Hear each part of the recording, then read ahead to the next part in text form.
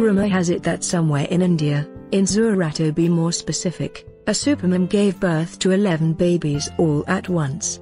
Yes, you read that right, 11 babies. Could that be true, or is it just an urban myth sustained by some really good Photoshop work? Well, while the picture shown speaks for itself, and we all know how pictures can be misleading, anonymous sources indicate that the 11 sweet little bundles of joy photographed above are actually the 11 babies which were born on the unique day of November 11, 2011, the 11th of November 2011. Now, there is a little bit of truth in the picture of the 11 kids. 6 of them were indeed twins born to the same mother. But the remaining 5 are just lucky babies who came to this world on a unique day. But wait just a minute.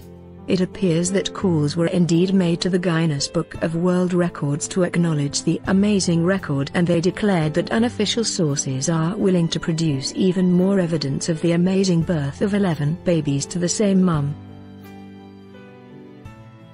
Just so you know, at this point no official news agency has been able to confirm nor deny the information that a woman gave birth to 11 kids in just one pregnancy.